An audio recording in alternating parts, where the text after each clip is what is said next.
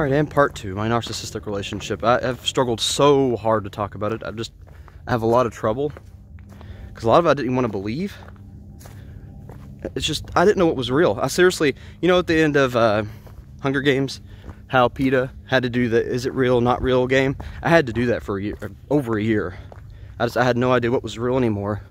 She just completely just fudged my mind up. But all right, so let's start this off with a quote. I said this because I finally came to the realization of this, and for some reason it helped me, even though it doesn't really seem like something that would help anyone. But I loved full-heartedly, all in, but no, I was never loved. And I thought I was. That was the delusion. But when I first met her, she was really kind. She was into a lot of things I was in.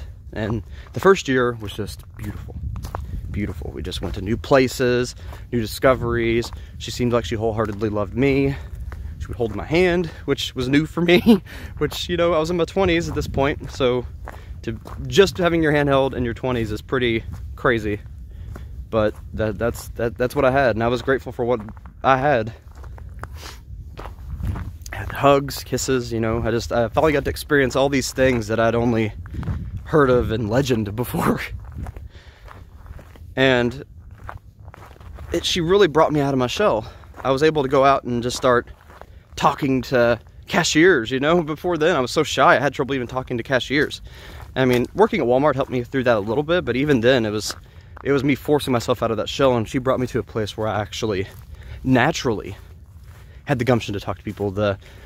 I had that energy, that confidence to do things. I felt like an actual person. For the first time in my life, it felt real.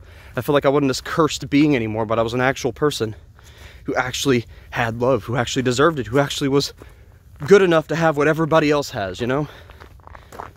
And after that first year, she got really, really, really jealous of my mother.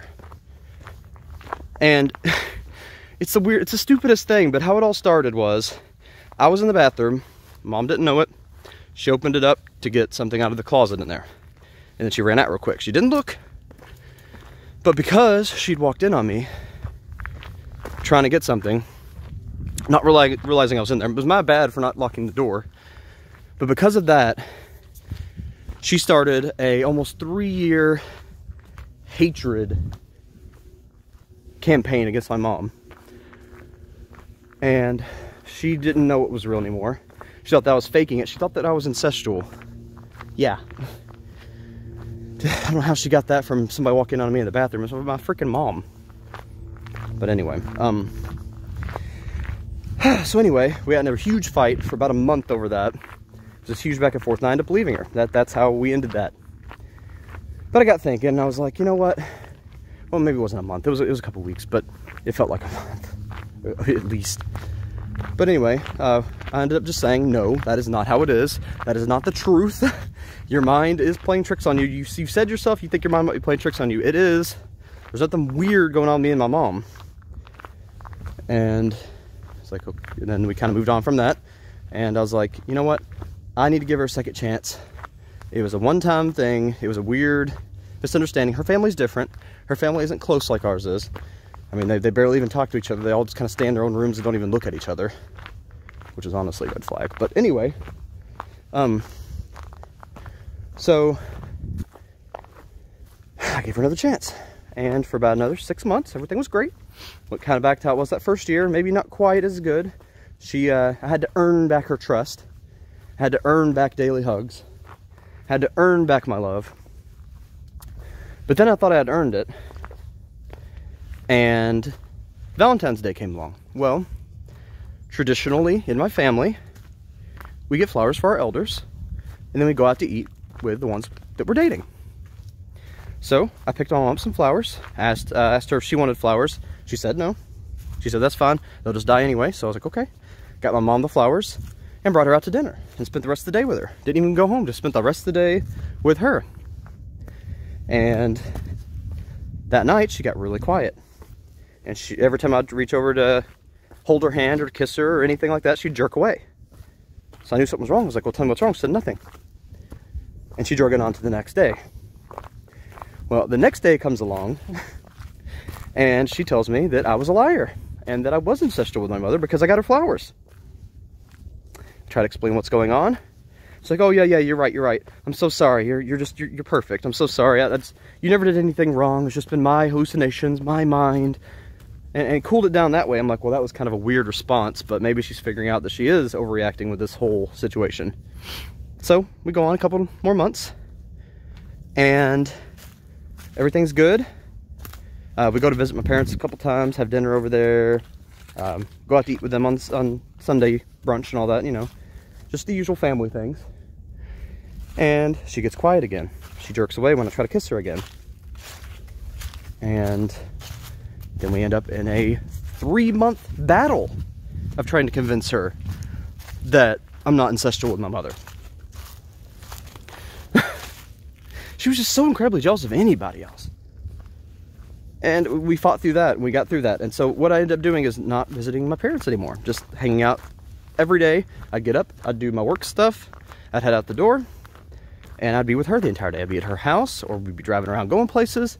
Every single day was hers. She had my undivided attention basically 24/7. I even slept over there a few times. I mean, just at her place. It was basically 100% devotion to her. And I thought that would fix things. I was willing to do that to fix things. Well, I worked for a while. And then she started talking about how controlling and evil my parents were, and my brother. And she wanted me to go over and tell them off. I'm like, well, am I going to tell them off? We haven't even been over there. And then she caught my text. I'd have to hide my text, because if she saw a text from my mom like, hey, you gonna come over for dinner tonight, or how you been, or any kind of correspondence at all, and I would be punished. I mean, I would be brutally punished, screamed at, knocked over a balcony almost one time, if she found out I was talking to my parents. Or my brother even. She would just, it would be it. I'd have to hide any correspondence with my family whatsoever, or friends, anybody. And that whole battle went on for about a year. And then, you know, before that, the first year I'd actually gotten engaged to her, because, you know, the first year was so perfect. I was like, well, this is the woman I want to be with forever. So we'd already been engaged for like 2 years at this point. I'm like, I kept asking her when we're gonna get married, and she said, I don't know. Kept putting it off. I'm like, I want you to be my wife.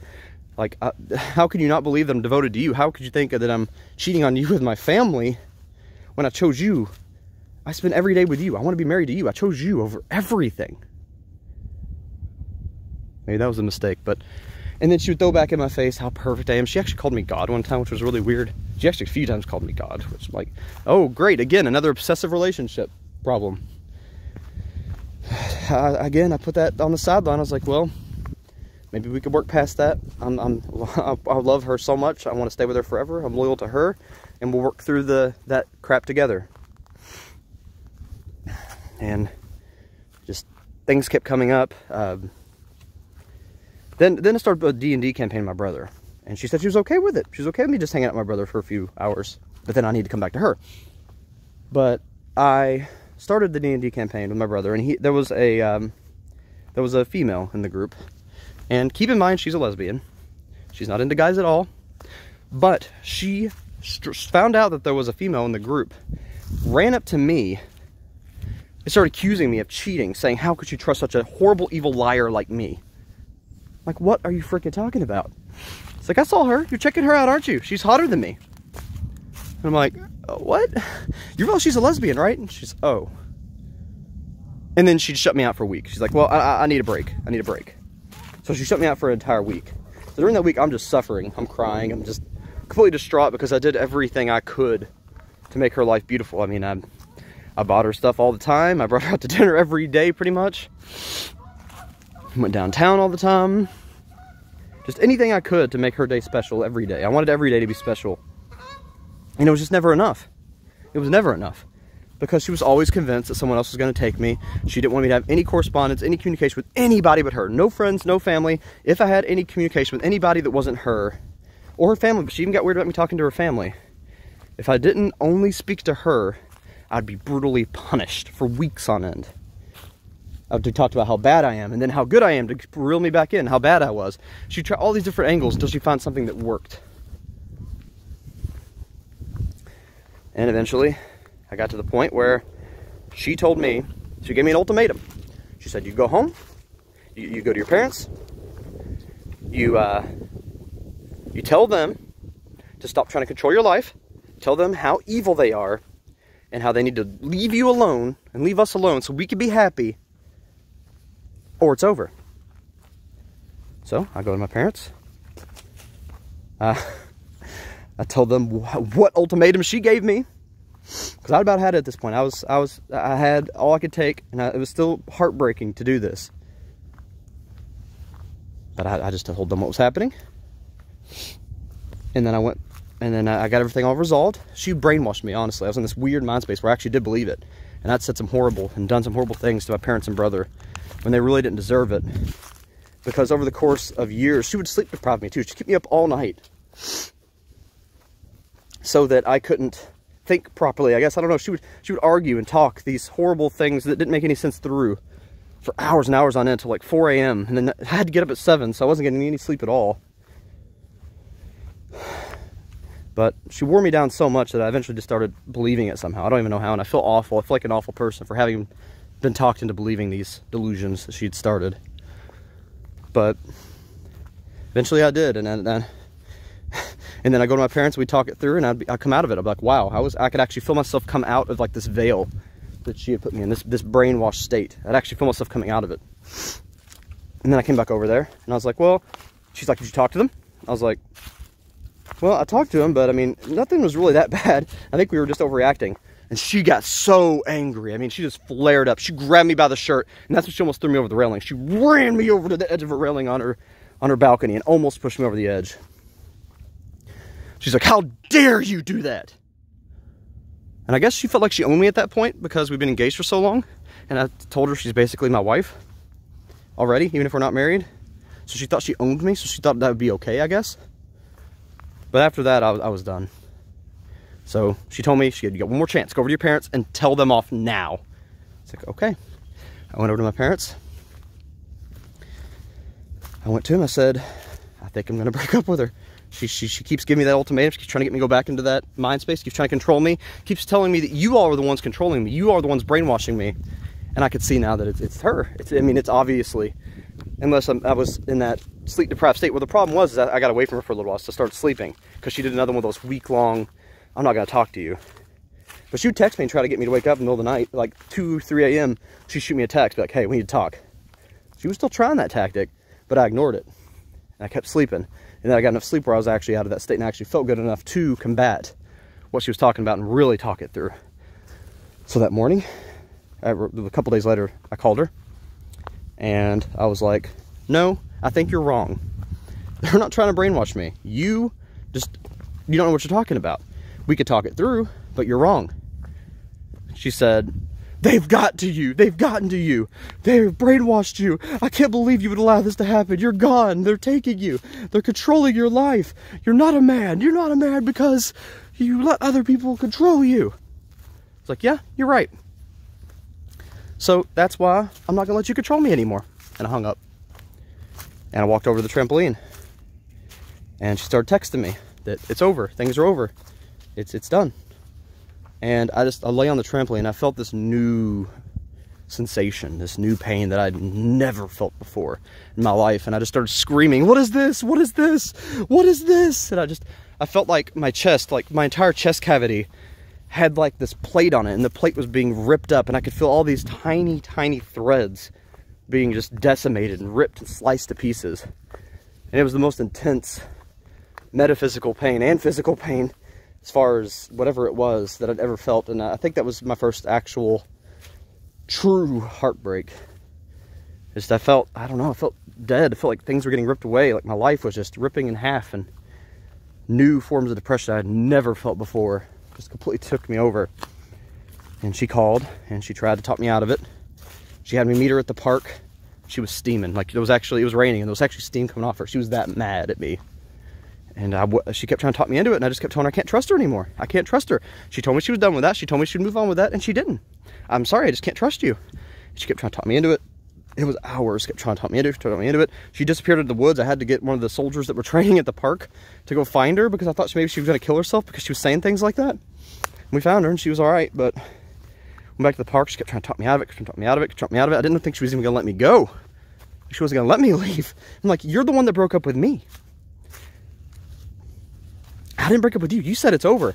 I told you I'd never leave you, and I didn't. You left me. It's over. I kept my end of the deal. I never broke up with you. You broke up with me. You ended it, and I can't trust you enough to take you back. So she gives me my engagement ring back. She drives off. I feel like that's that, you know? She said goodbye.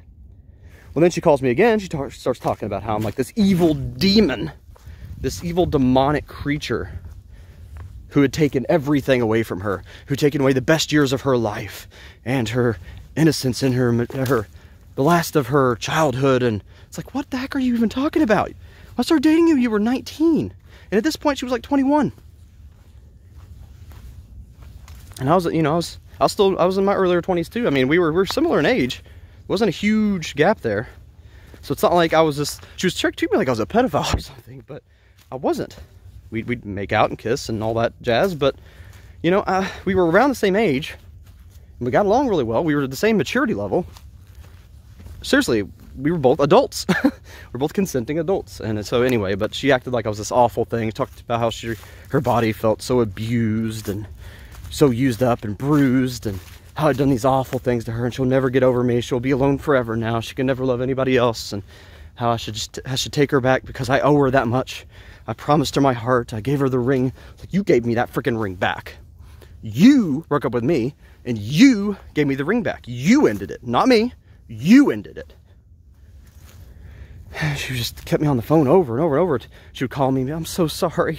Can we just make it up? I'll do anything to make it up to you. Can we just restart? Can we just lay down and watch Star Wars and restart? I feel so at peace, so home when I'm laying down beside you.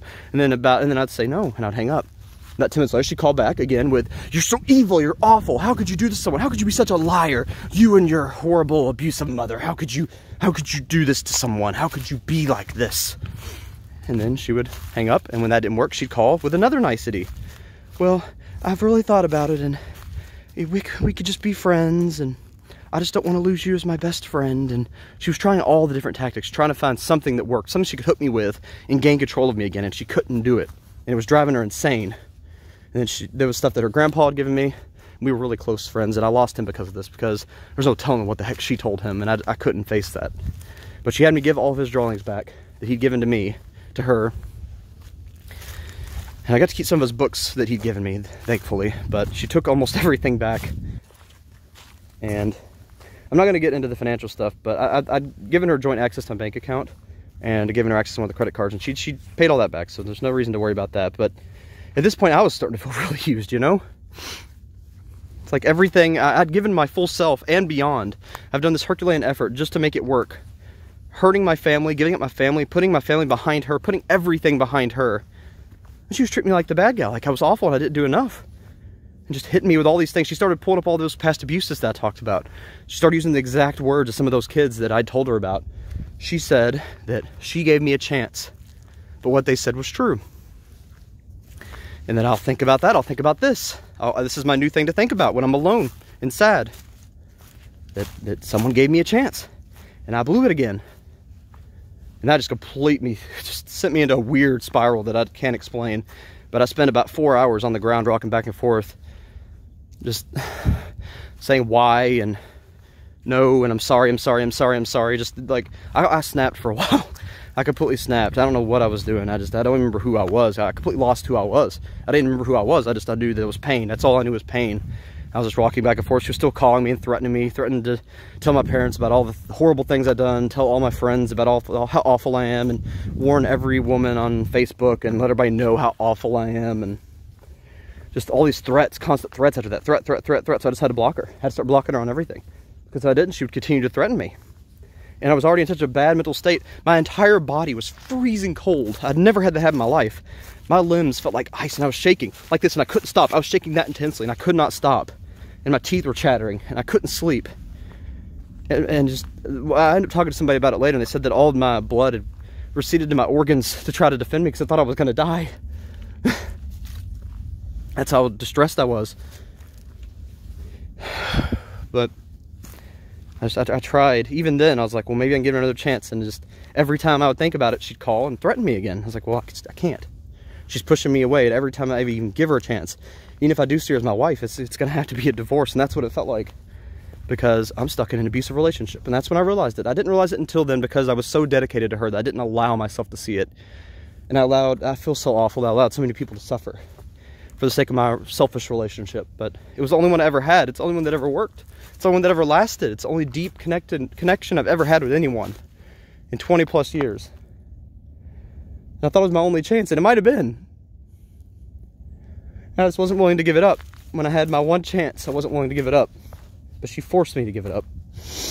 I wasted so many years. And I broke down, and there was a year where I just didn't work. I just didn't want to. I wanted to die.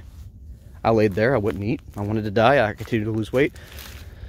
And I was hoping that I would just be able to help my friends out, to do the stuff that Jeremy wanted me to do that whole GPR story, and then die at the end. I wanted to finish what I owed everyone else in my life that I loved, that I'd let down. Parents and brother, everyone included. And then when I was done, I was going to drive out to a park. I was going to walk as long as I could until I passed out. And I was going to become part of the park. That was my plans. I was done. I didn't want to live anymore. Life was bad. Existence was evil. Existence was pain. Existence was awful. I hated to exist. I hated to live so much. And love was just the most horrible, evil thing I could think of. I hated it. I hated it. I hated it. I had a punching bag and I would just beat the heck out of it just thinking about love. I hated it. It was just pain, and it was neglect, and it was rejection. That was weird. A tree is about to break or something, but it wasn't fair. It wasn't right of me. There is good love out there. Maybe not for me, and that's okay. That's why I've got my books. That's why I've got my creativity. My body provided for me, and I'm grateful for that. It's good enough. But it's just, in that moment, I was so distraught. I allowed myself to get into some incredible debt because I just wasn't willing to work. I didn't care. My plan was to die. So why, if I was going to die in a year, why would I take the time to take care of myself and my finances? I mean, it was stupid. Why waste time when I was going to die anyway? And then during that, I met some really good friends. Friendly and User and C and K and Vexus and, you know, Zeus, all of you wonderful people. And I was like, you know what? I don't think I want to die. I think I want to make this work. This is a dream from my childhood. Having a successful YouTube, having my books published, you know? I was like, I've still got my childhood dreams. I still got something. I'm not completely broken. I haven't lost everything yet. I've still got one thing. I've still got this. I've still got my creativity. So I'm going to foster this. I'm going to live for my creativity. If I can't live for anything else, I'm going to live for that. And it was good enough. And so that's what I did. That's what I've been doing. And during that, I came out of that depressive state. I'm not depressed anymore. For the first time in a long time, I'm not depressed anymore. And I don't feel that need to have that connection just to survive and to feel real. I feel real. Finally feel real. And I'm moving on from that. I'm moving away from the suicidal tendencies. I'm moving away. I've gotten chubby, but a little bit, but I'm not too bad. But I've gotten away from the anorexia. I've gotten away from a lot of mental disorders and mental stress. And the problem I'm having right now is I'm trying to recover from the financial damage that I did to myself, which is going to take a while, which is I'll probably have to tack on some odd jobs until I get that all taken care of. But I'm going to do my best to try to maintain everything and move forward. I mean, that's about the best case scenario you can get from a situation like that, you know? When someone completely tries to destroy you so that they can have you.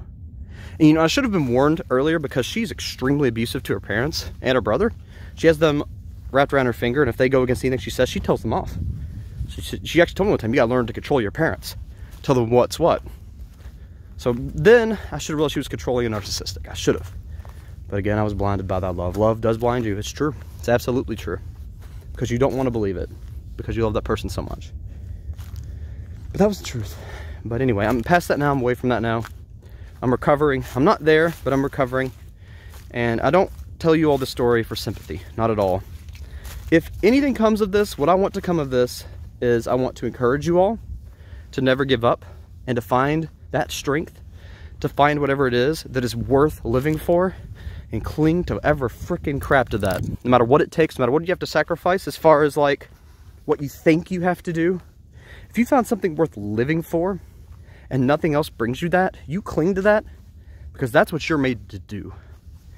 And you focus on that. Love will find you if it wants you. But you are the only one that can make your dreams come true. And you know, once you have your dreams, you're good enough surviving there. So then you're not so heavily dependent. You're not so obsessively reliant on someone else just to survive. Then you can have a true healthy relationship, because then you can see these signs. You're like, oh, well, I probably shouldn't be with someone who has these narcissistic tendencies. I've already got my happiness, so I'm going to move on and find someone else. Because when all you have is them, and it's something she tried to get again, but once all you have is them, you're willing to put up with a lot more, because if you don't, you lost it all. So just keep that in mind. Keep in mind to stay away from those people and to find what makes you happy before you find who makes you happy. Otherwise, you could end up in the same situation. Just be careful. Love is a dangerous, dangerous game, and it can kill you. It's not this big, beautiful picture, and that's what I learned, and it's sad, but it's not this big, beautiful, movie-esque fantasy.